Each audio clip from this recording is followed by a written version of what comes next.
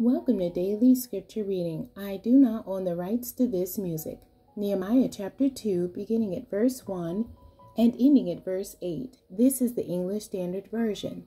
Nehemiah sent to Judah. In the month of Nisan, in the 20th year of King Artaxerxes, when wine was before him, I took up the wine and gave it to the king.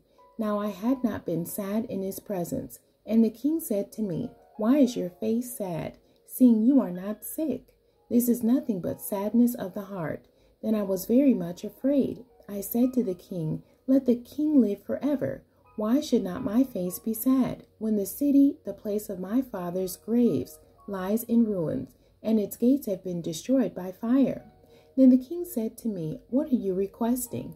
So I prayed to the God of heaven, and I said to the king, "If it pleases the king, and if your servant has found favor in your sight, that you send me to Judah, to the city of my father's graves, that I may rebuild it." And the king said to me, the queen sitting beside him, "How long will you be gone, and when will you return?" So it pleased the king to send me when I had given him a time.